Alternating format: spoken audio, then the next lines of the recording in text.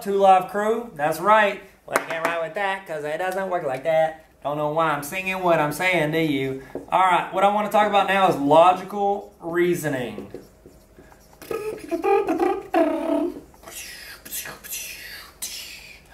Boxes are in right now, guys. Box in all your words. Okay, so the first thing we're going to look at is conditional statements. If something is a conditional statement, that means it has conditions. It depends on something. Like, if you hear in the movies, they're like, we're going to send out the hostages, but here are my conditions. That means I'm going to do something for you, but it has to rely on something else happening. Okay, so conditional statements.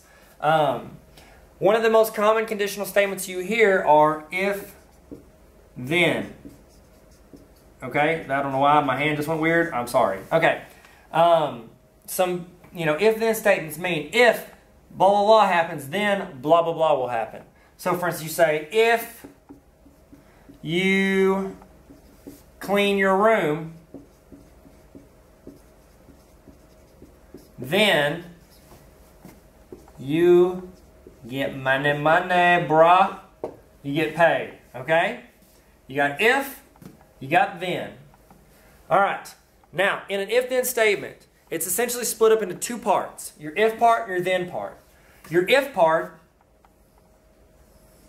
is called your hypothesis. Okay? It's what we're saying, just like in science, you say a hypothesis means like, oh, I wonder if I try this, what's going to happen? That's essentially the thing you're going to do.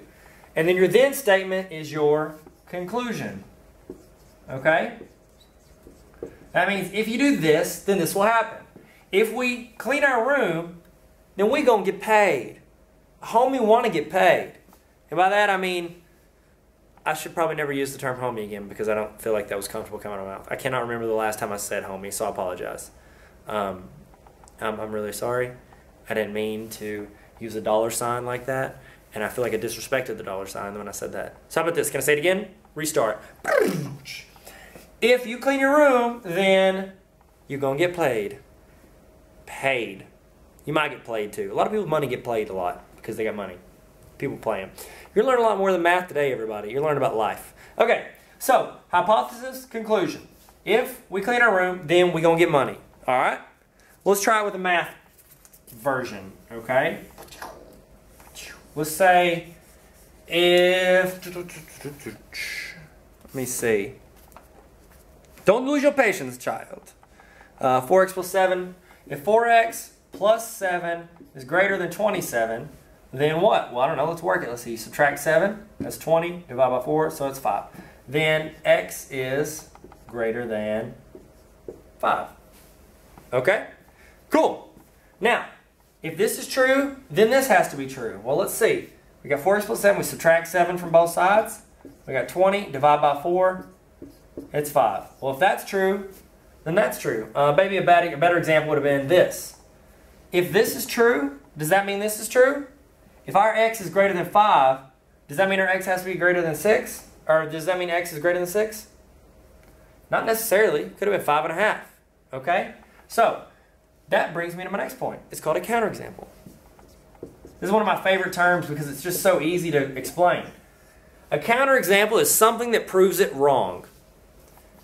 If that is that, then that is that. Correct? Sure. Well, what about 5.5? 5.5 is greater than 5, but it's not greater than 6.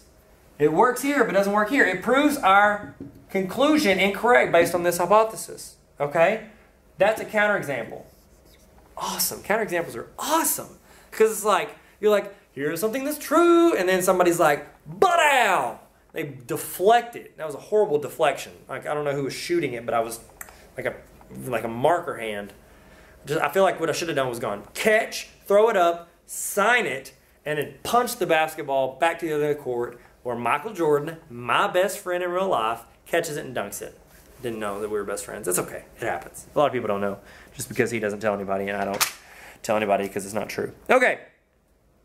Cool. Cool. Okay. So let's look at deductive reasoning. Deductive reasoning. Okay. I don't know if you learned about it in algebra, but in Inductive reasoning means that you're looking at patterns. Deductive means you're using facts and logic to solve a problem. Okay, so in this problem, if we're using deductive reasoning, let's say that it is if you have two odd numbers, their sum is even.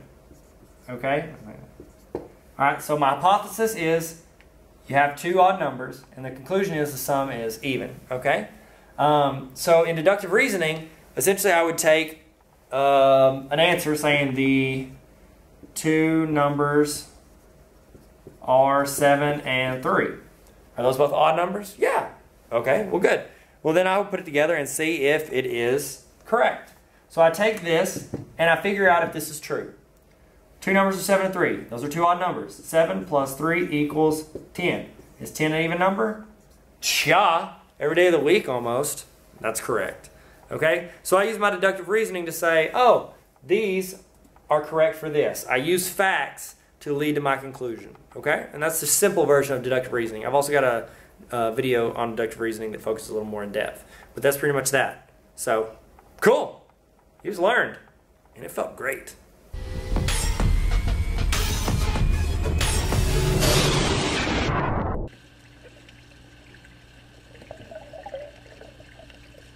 Hello. Thank you for coming to Tarver Academy. Please subscribe, maybe